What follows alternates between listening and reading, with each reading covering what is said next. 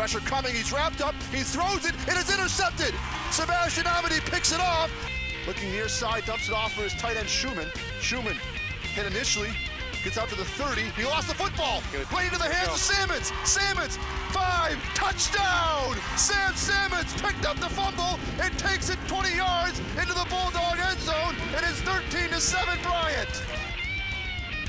Has time, another fade, this time to Harris. He goes up, makes the catch, and he is the all-time leading receiver in Northeast Conference history.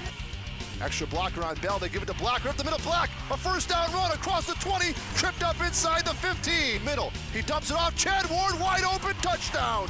Wide open in the back of the end zone, and the Bulldogs are up 20-7. Everybody fouled Harris, and Chad Ward was left wide open for 6 points. And now rolls out, Beekle, pressure coming, he's wrapped up and ripped down. Looking near side, pressure coming, the pass is intercepted. Second interception of the game for the Bulldogs, it's Amity again. Out here maybe for Bryant.